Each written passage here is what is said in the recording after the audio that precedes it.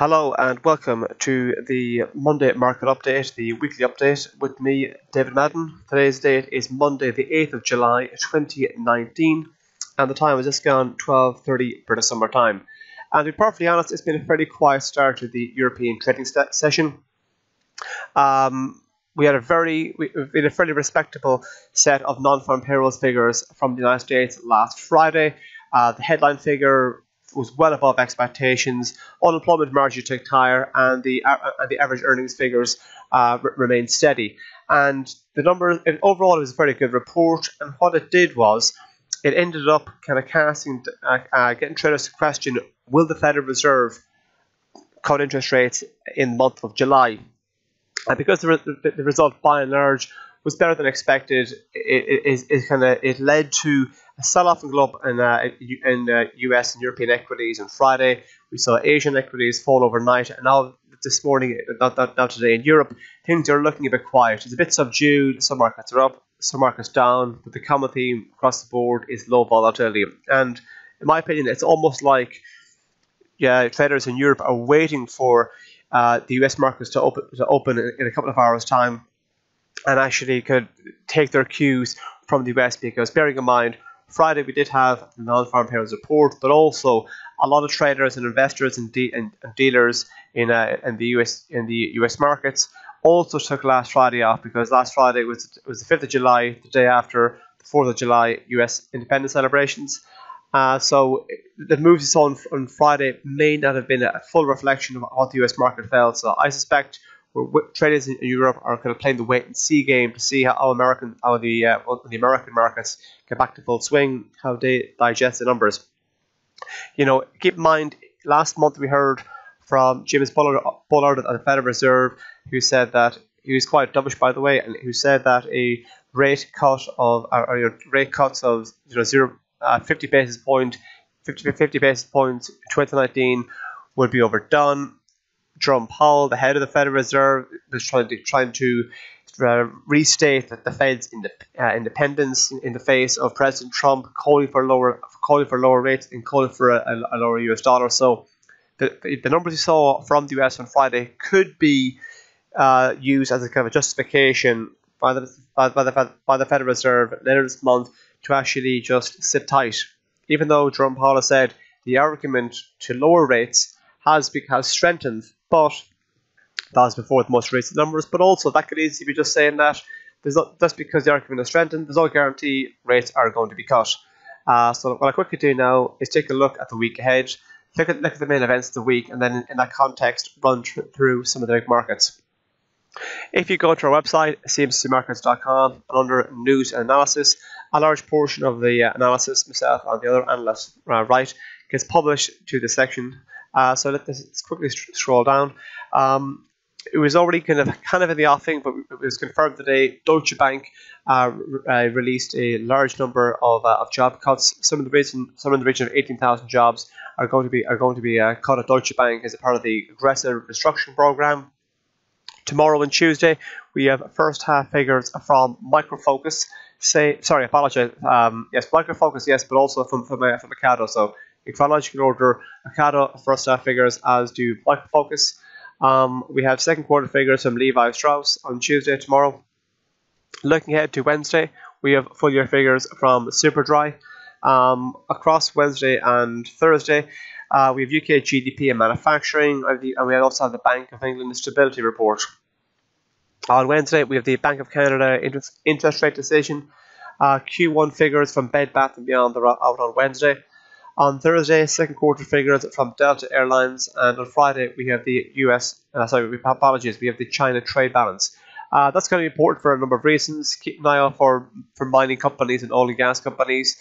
On the back of that, we'll see how hungry China are for minerals, but also in relation to if there is any impact on the tariff spat, on the trade spat between the US and China, is that being played out in the trade figures.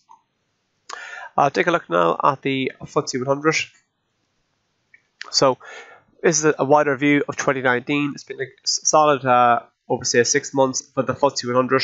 In fact, last week we got the levels not seen since August last. Apologies, levels not seen since August last year. So I'll give you an indication of how positive the run on the FTSE 100 has been, and if the wider bullish trend that's been in place for many months now could press on higher from here, we could be looking at retesting this area here. Levels last seen in early August last year, up at 7,794. We have been in a bit of a downtrend in the last few sessions, and there has been a decline in positive momentum, so the markets may drift a bit lower. And if that is to be the case, we could find some support in around this area here, in around 7,400, big psychological number, and then possibly also from this blue line here, the 50-day moving average, which comes into play at 7,356.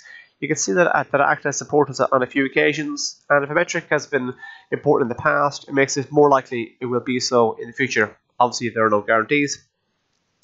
And the 50-day moving average across important indices, we'll also be looking at the DAX and the S&P 500. So we can see that all those markets are comfortably above their respective 50-day moving averages.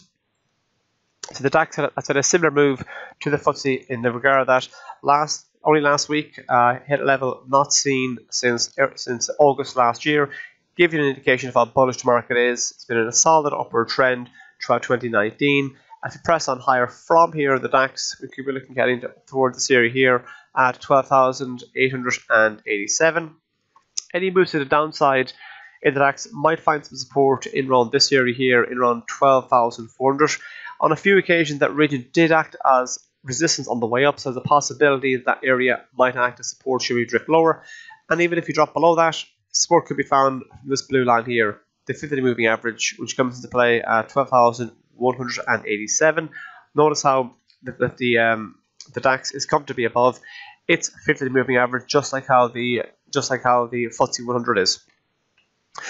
Even if you drop below that, this region here, the big psychological number of 12,000, that also might act as an area of support for the DAX. Take a look now at the S&P 500 over in the US. So last week, the S&P printed record highs. So really kind of sums up how bullish the wider market is. And obviously keep in mind how much ground we've travelled since late December last year. So it's been a solid upward trend. Recently we've hit an all-time high, so the sentiment and the trend is clearly to the upside. So if we take out 3,000, we could be looking at pressing on up towards 3,000, 3,000, and 10, 20, and so on and so forth. So that the more all-time highs that are hit, the more likely we're going to continue to hit all-time highs. If you do manage to see any further of a pullback in the S&P 500, support can be found from this region here in around 2,952, or possibly from this area here in at 2,910. And even if you go below that, this blue line here might act as support, which is the 50-day moving average, and that comes to play at 2,886. And notice how the S&P 500, the DAX, and the FTSE 100 are all above their respective 50-day moving averages. And Dow theory states that the averages must confirm each other. As you can see here, while all those three major indices are all above their respective 50-day moving averages, it makes it more likely that they'll continue to press on higher. Obviously, should they all fall below it, or somewhere above, somewhere below, that the signal would be less clear, but it makes it more likely that they all will continue to press on higher while they all remain above their respective 50-day moving averages. Speaking of markets that are doing quite well, take a look now what's going on over in gold. So gold in late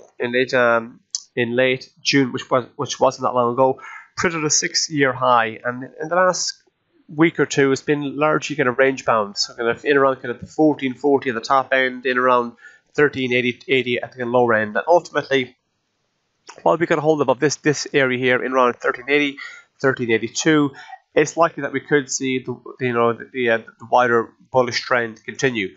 Granted, it might press higher at a slower pace, because obviously it's quite an impressive run they had here between late May and late June.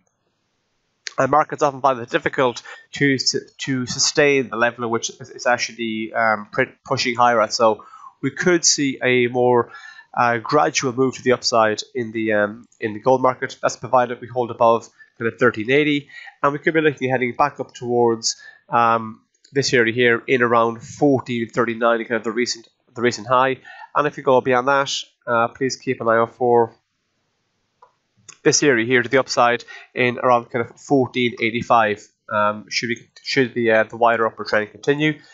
And even if you do drop below 1380, 82-ish, support could be found from this area here in around 1360, or perhaps down in 1346.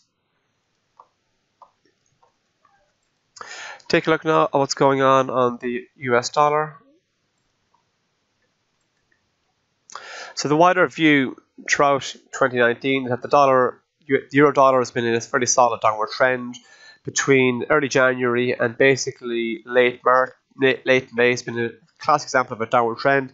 It had a bit of a bounce back and a resurgence where we saw a couple of higher highs and higher lows, but unfortunately the euro dollar has turned lower again. It's dropped back below this red line here, the 200 moving average. It's firmly below that.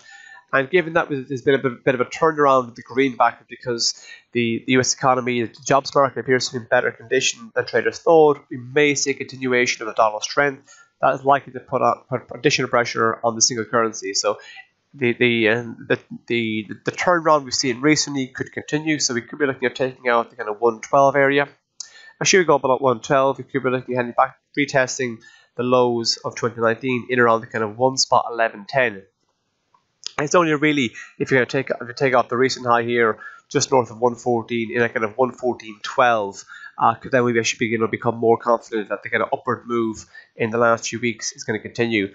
And if you go beyond that, we could be looking at targeting the mid March high of in at 1.1448. And taking a look now at what's going on the pound versus the US dollar. So the sterling dollar has been in a fairly aggressive downward trend the last number of months. Nice series of lower lows and lower highs. We can see here that at the lows we've hit on Friday haven't really been seen since early January. That's when we had the flash crash in the currency markets. And so if you press on lower from here, we could be looking at targeting this area here in around 1.2476. And if you go beyond that, we could be heading back down towards this area here in at 1.2365. Any moves to the upside in sterling US dollar are likely to run into resistance in around the 126 area. We can see on a few occasions there was some consolidation in that area. And if you press on higher from there, this blue line here, the 50-day moving average, might act as resistance in at 1.2745. But it's really the kind of this area here, 128. Would we be looking to kind of take out? If you take out 128, then it's looking likely we could actually kind of shake off the recent negative trend that we've been in. That's me wrapped up for this week.